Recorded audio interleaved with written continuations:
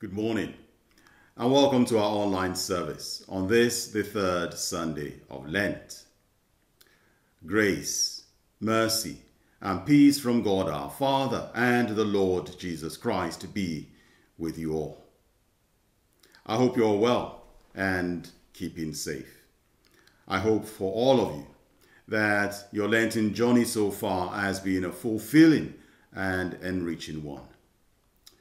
We start our service today with a worship song as usual. Sophie will be singing, "Who is there like you? Who is there like you?"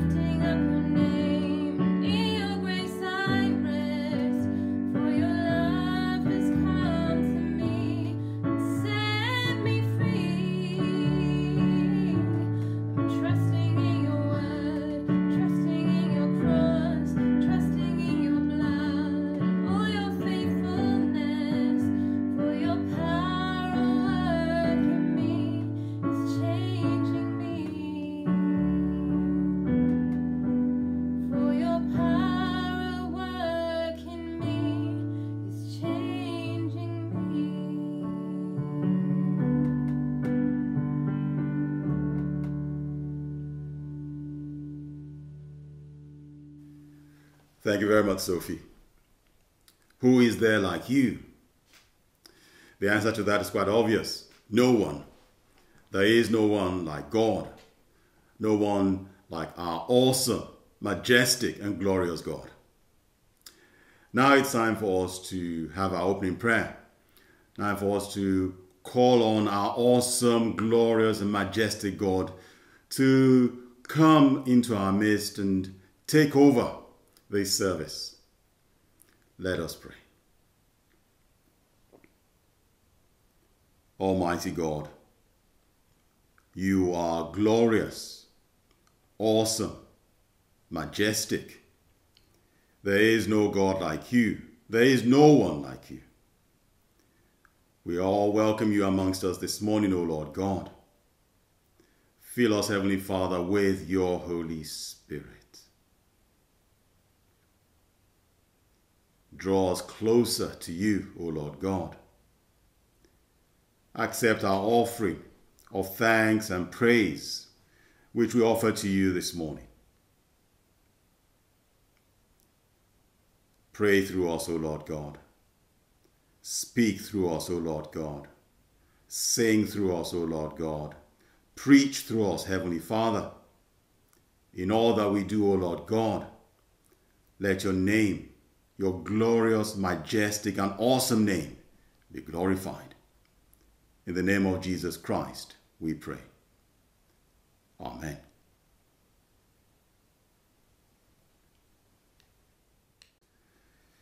Now it's time for our readings. And Mark Oldham will be reading two readings. The first one is 1 Corinthians 1, verses 18 to 25. And the second one is John chapter 2, verses 13 to 22. And in between the two readings, the St. Martin's Voices will sing an anthem, the Lent Prose. The first reading is taken from Paul's first letter to the Corinthians, chapter 1, verses 18 to 25. For the message of the cross is foolishness to those who are perishing, but to us who are being saved, it is the power of God. For it is written, I will destroy the wisdom of the wise, the intelligence of the intelligent I will frustrate. Where is the wise person? Where is the teacher of the law? Where is the philosopher of this age? Has not God made foolish the wisdom of the world? For since, in the wisdom of God, the world through its wisdom did not know him, God was pleased through the foolishness of what was preached to save those who believe. Jews demand signs, and Greeks look for wisdom. But we preach Christ crucified, a stumbling block to Jews and foolishness to Gentiles. But to those whom God has called, both Jews and Greeks, Christ, the power of God and the wisdom of God. For the foolishness of God is wiser than human wisdom, and the weakness of God is stronger than human strength. This is the word of the Lord. Thanks be to God.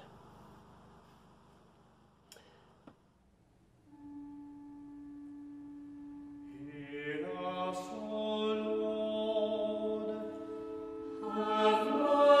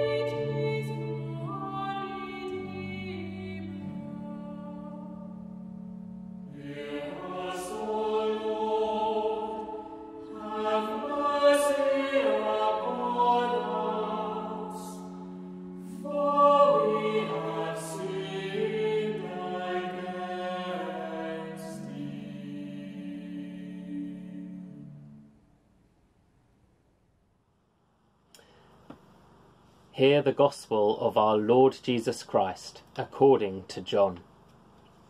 Glory to you, O Lord. John chapter 2, verses 13 to 22. When it was almost time for the Jewish Passover, Jesus went up to Jerusalem. In the temple courts he found people selling cattle, sheep and doves, and others sitting at tables exchanging money. So he made a whip out of cords and drove all from the temple courts, both sheep and cattle. He scattered the coins of the money changers and overturned their tables.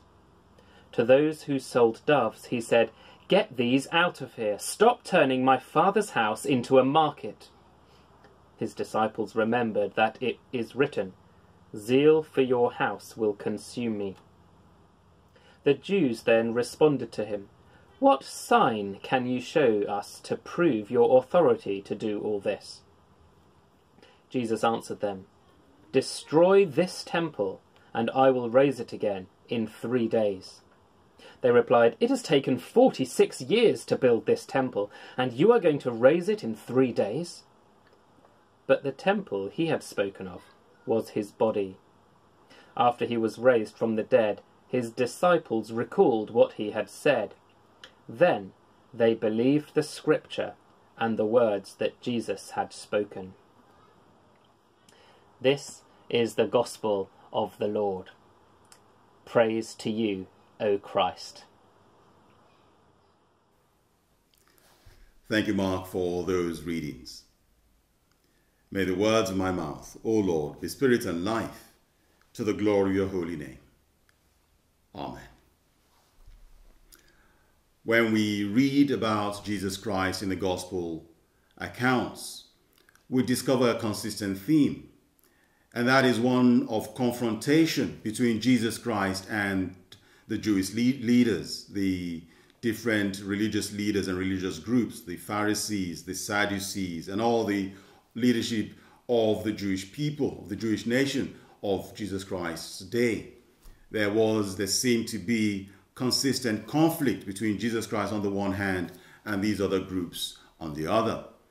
And a lot of this conflict stemmed from Jesus Christ's teaching and Jesus Christ's views that these religious authorities, these groups, though they were consistent in their religious observance, nevertheless they were far from God in the way they practiced the faith. These were people who, for all intents and purposes, were pious Jews. They were religious people, yet they seemed far away from God. And so Jesus was always bringing up those inconsistencies. Jesus called them hypocrites a lot of the time, to show that you guys say one thing, but you do another. You say one thing, but you say you want to draw close to God, but in your outlook, in your output, in the way you observe your faith, you are no closer to God. And that was what was at the heart of this conflict. And in today's reading from John's Gospel, we see and we encounter this confrontation. We see Jesus Christ cleansing the temple. Now, the temple was the nerve center of Judaism. The temple was a place where people went to encounter God. It was a place where people went to draw closer to God. It was a place where there were lots of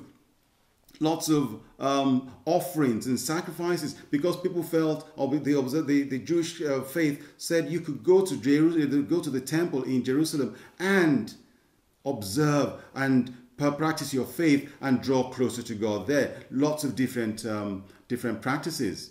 So people would go offer sin offerings there to pray to God in order to be absolved of their sins. And that meant sometimes offering sacrifices with animals and the like. And yet Jesus Christ comes to the temple and he cleanses the temple. And I like that word, cleanses. What that means is Jesus Christ felt that there was a stain on the temple. The temple was not clean. And so Jesus Christ cleanses the temple. What can we attribute that cleansing, that stain on the temple to? We look at it, and it's because we find Jesus Christ saying that the people they turned the temple into a marketplace. There were money changers there. There were people buying animals there. They were selling animals, things like that. So it had become a marketplace. And by so doing, it had become far removed from the object of what the temple should have been, a place of prayer, a place of encounter with God. And so Jesus Christ cleanses the temple. He drives them away. We're told that he drove them all out of the temple. And these are all the money changers sitting there. Drove them out of the temple using a whip of cords. And he drove out the sheep and the oxen and all the animals that were being sold there. And he poured out the coins of the money changers and overturned their tables. You can just imagine that's quite a scene that was created, him overturning and driving these people out of the temple. And he told those who sold the pigeons, "Take these things away. Do not make my Father's house a house of trade." And that's important. It's God's house. But the people had turned it into something different. Something where it was difficult to even see or come closer to God. So the people were practicing their faith, coming to the temple, but the spirit of the faith was no longer visible. They'd obscured God. They obscured the view of God by all these practices. And that's something that we can find today in our church. And when I say the church, in the church, we find people who come to church, and for a lot of people, it's not about what we do, about encounter. It's about traditions. It's about what kind of style of service. It's about different things. It's about maybe there are pews or no pews. It's about all kinds of things. And we lose sight of God as we place a lot of emphasis on those things. The temple and the church is more than just a building. And Jesus Christ tells us that he has become the temple. The Christian faith is more than just that building. The Christian faith is about relationship with Jesus Christ. It's about how we relate to God. If we focus on the temple, if we focus on the building, the physical building, then we'll lose sight of God. If all we're concerned is, or all our efforts are agitated towards whatever it is, those physical practices. And a lot of times they're good reasons why we have them, but ultimately if that's all we focus on, we lose sight of the God beyond those practices. As a priest, I encounter lots of people who come and tell me, you should do this in church, you should do that in those. If you don't do this, I won't come to church. And I'm always aggrieved. I'm always hurt by that. Not personally, I'm hurt because I'm saying to myself, you've lost sight of God. It's not about those things. It's about who God is. It's about what God has done. It's about what Jesus Christ is doing. And as we journey through Lent, I want us to remember this. As we journey through Lent, I want us to reconnect. I want us to draw closer to God. I want us to ask ourselves, what is the object of my faith and my devotion? Is the object of my faith God? Is the object of my faith Jesus Christ? Or is it this building? It's interesting, for the last year, we've been out of our buildings. We have been separated from that physical structure, that physical space, by doing online services. And I think in a lot of ways, I see the hand of God in this, because this is God telling us, more than important, more again, to the people of God, telling us to, again, look, it's not about that physical space. It's about who I am. It's about me. It's about me and you and how us being in relationship. And that's important for us to note, to realize, and to treasure. God isn't housed in a building of stone. God is housed in our hearts. God wants to draw closer to us. And Lent tells us about this sacrifice of Jesus Christ for us. Jesus Christ died for us. Jesus Christ was raised from the dead for us. Jesus Christ did all this out of love for us. And that's what we should remember. God loves us, and he gave his life for us. And that is a life-transforming truth. Amen.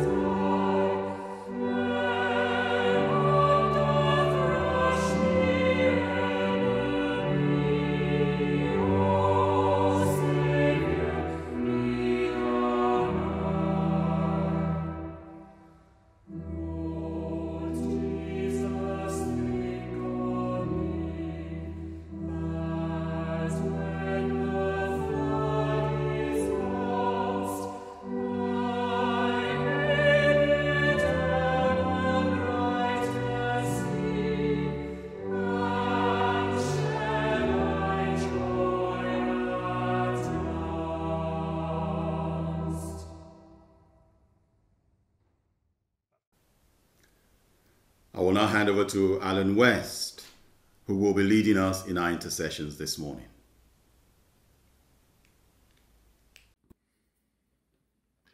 Heavenly Father, as we come to you in this time of prayer, we ask that we feel your presence and be led by your guiding spirit. As we come together to lift the things on our hearts to you, draw close to us so that we can draw close to you. Lord, in your mercy, hear our prayer. Father God, we give you thanks for the Church, this worldwide body of believers, a huge mix of people brought together through faith in you. We thank you for the privilege of being able to pray and for each other, regardless of whether we are together or apart. We bring before you, Lord, our brothers and sisters around the world who are facing persecution because of their faith in you. We think of those who may be far away in countries we only know about through watching, reading, and listening to the news. Lord, in your mercy, hear our prayer.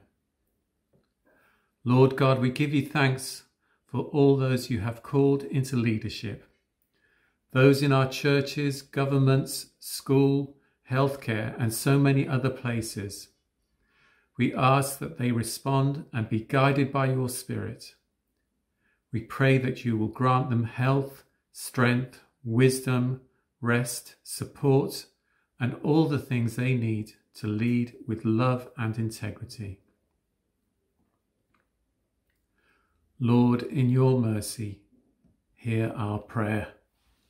Father of forgiveness, we pray for all those who are struggling with the repercussions of their decisions, words, and actions, who may feel that there is no hope. Draw them close to you. Give them courage to respond to your love, mercy, and forgiveness. Lord, we also pray for all those who may be struggling to forgive others or even themselves. Forgiveness is something that can be so very hard. Yet when you help us truly to forgive, it gives a freedom and peace that only come from you. Lord, in your mercy, hear our prayer. God of truth and righteousness, help us to see the false gods of our age. Show us the things that are getting in the way of our relationship with you and with others. Show us how to overturn our tables and strip away those things so that we may once again return our hearts fully to you. Lord, in your mercy, hear our prayer. God of wisdom, we lift to you the schools and places of education as they prepare for a full return of students from tomorrow.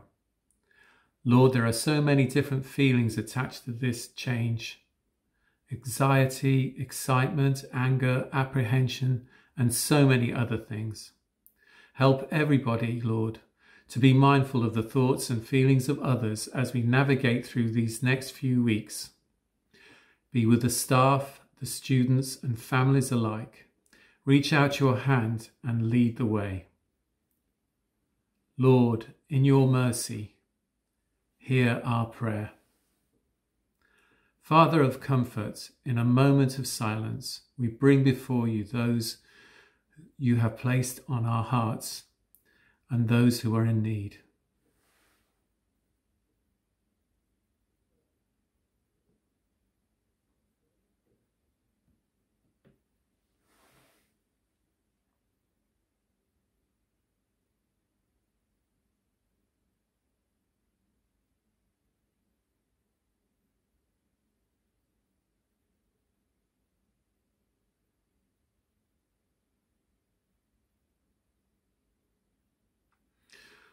Lord, in your mercy, hear our prayer.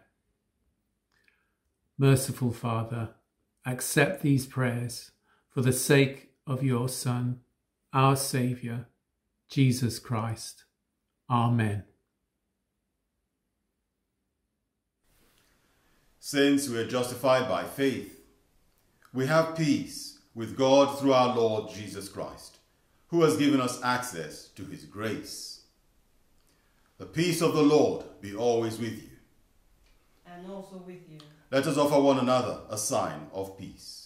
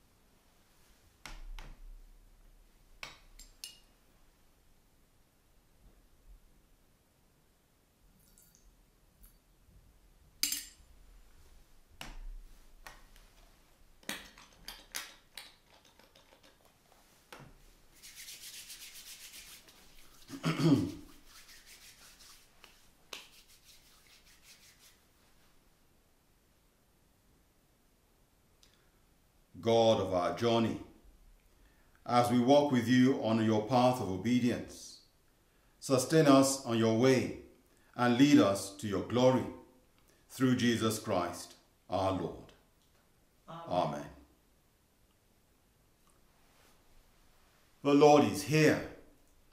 His Spirit is with us. Lift up your hearts. We lift them to the Lord. Let us give thanks to the Lord our God.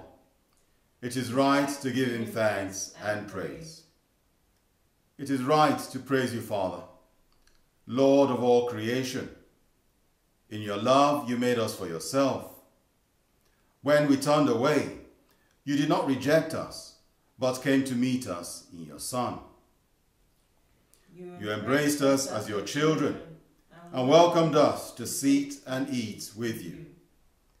In Christ, you shared our life, that we might live in him and he in us. He opened his arms of love upon the cross and made for all the perfect sacrifice for sin. On the night he was betrayed, at supper with his friends, he took bread and gave you thanks. He broke it and gave it to them, saying, "Take, eat. This is my body which is given for you. Do this in remembrance of me." Father, we do this in remembrance of him. His body is the bread of life.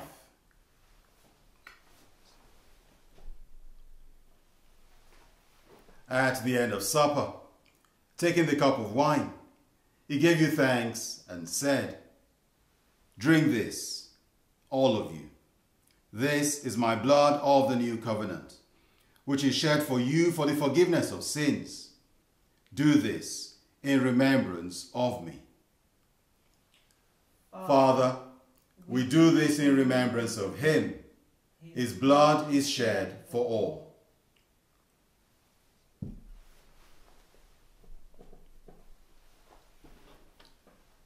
As we proclaim his death and celebrate his rising in glory, send your Holy Spirit, that this bread and this wine may be to us the body and blood of your dear Son.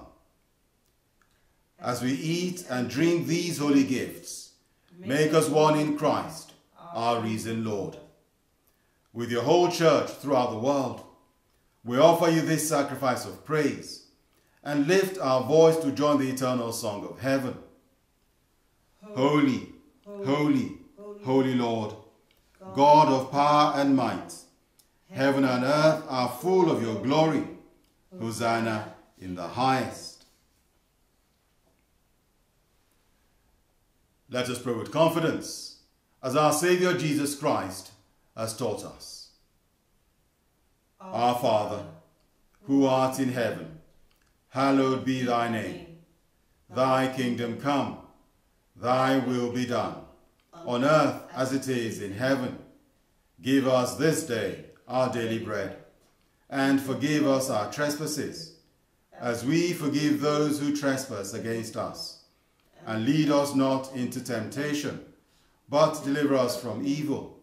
For thine is the kingdom, the power and the glory, forever and ever. Amen.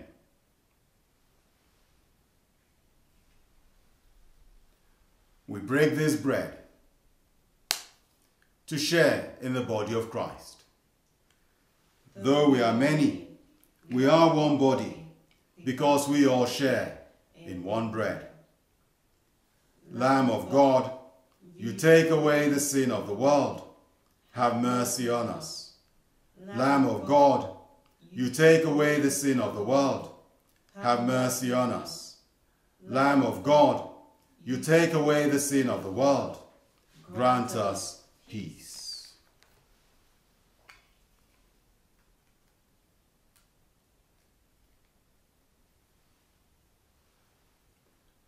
Jesus is the Lamb of God, who takes away the sin of the world. Blessed are those who are called to his supper. Lord, I am not worthy to receive you, but only say the word, and I shall be healed.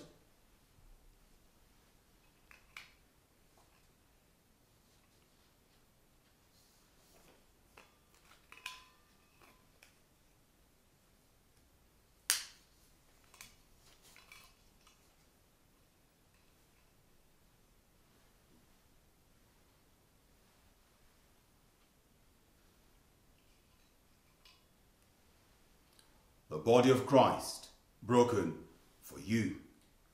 Amen.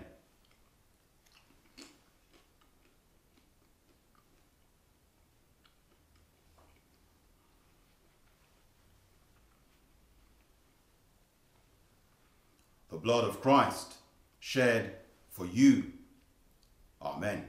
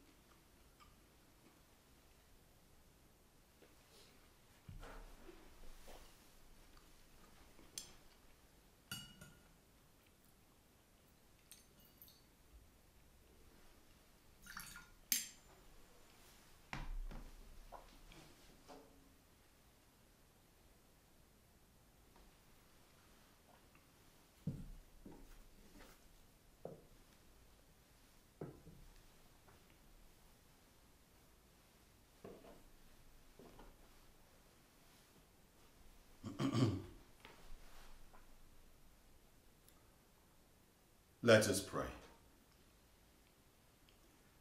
Merciful Lord, grant your people grace to withstand the temptations of the world, the flesh, and the devil, and with pure hearts and minds to follow you, the only God, through Jesus Christ, our Lord. Amen.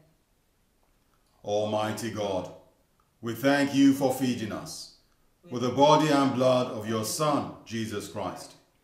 Through him, we offer you our souls and bodies to be a living sacrifice. Send us out in the power of your Spirit to live and work to your praise and glory. Amen.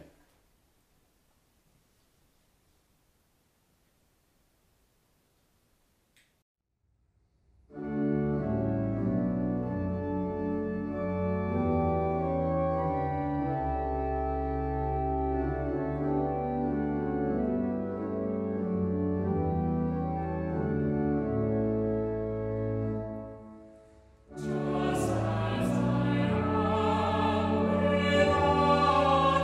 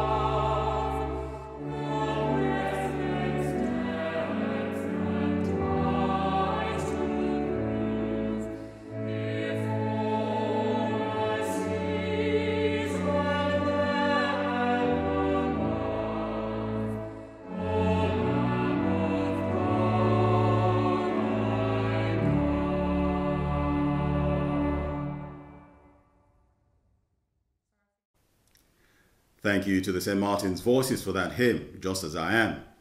That is one of my favorite hymns, so that's just a great bonus for me this morning. Now for our announcements. The first announcement is a very important one, and that's to say that we will reopen the church next Sunday, the 14th of March. We will reopen the church for public worship next Sunday. And that means that we will have services in church at 8 a.m. and 10:30 like we used to.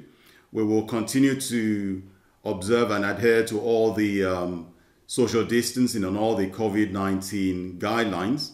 So it's still the same. It will reopen in the same way that we were operating before this closure. So it's two services, one 8 a.m. and the second one at 10:30, social distancing.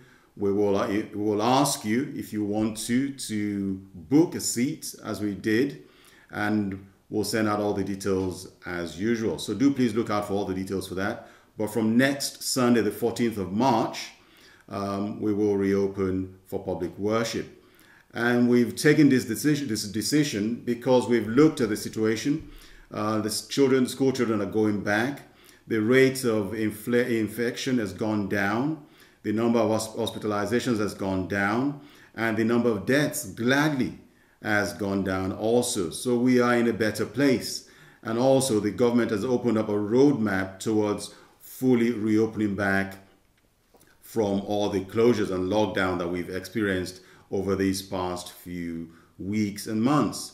So we feel confident that we can reopen in a safe way, like we did before, observing all and adhering to all the social distancing and all the COVID-19 guidelines. So do please look out for that. I think it's important that we should be able to worship again in church. So from next Sunday, March the 14th, we will be back in church 8 a.m. and 10:30 a.m. And that's just for Holy Communion services. Both services, the first one will be BCP and the second one will be Common Worship. But both of them will be Holy Communion. And we will send out details to all of you shortly. So you should be able to get that before long, all the details of those services back in church. And I'm looking forward to that. And I'm sure a lot of you are also looking forward to going back and meeting in church again. Even when we reopen, we will continue this online provision. So we will continue to have online provisions for the foreseeable future. We will have morning and evening prayer on Wednesdays, 8 a.m. and 8 p.m. Do please join us. Again, we send out links for those two things. We will also have our catch up on Sundays at 12 noon. If you're able to join us, do please join us. That's it for this week. Just a few more thank yous before we go. This has been a great service as always. Thank you to Sophie. Thank you to Mark. Thank you to the St. Martin's Voices. Thank you to Paul for playing the organ. Thank you to Alan.west. And above all, thank you to the tech team. Last Sunday was our 50th online service. And next week will be the 52nd. Which means we'd have been doing this for over about a year. And that's been a really, really awesome undertaking.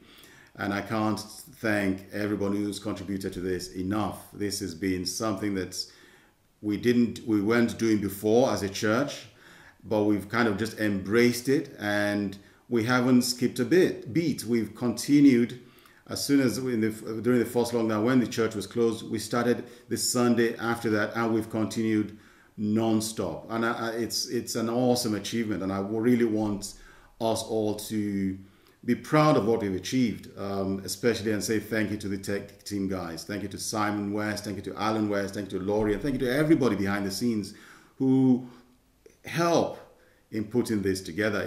We can't do it. It's not a one-man show. It's not a one-woman show. It's a group of people contributing together, working together to make this possible. And I think we owe everybody a debt of gratitude for being able to do this. So thank you to each and every one of you. Now it's time for our blessing. The peace of God, which passes all understanding, Keep your hearts and minds in the knowledge and love of God and of his Son, Jesus Christ, our Lord. And the blessing of God Almighty, the Father, the Son, and the Holy Spirit be among you and remain with you always. Amen. Go in peace to love and serve the Lord. In the name of Christ. Amen. See you all next week and have a wonderful week and stay safe. Bye.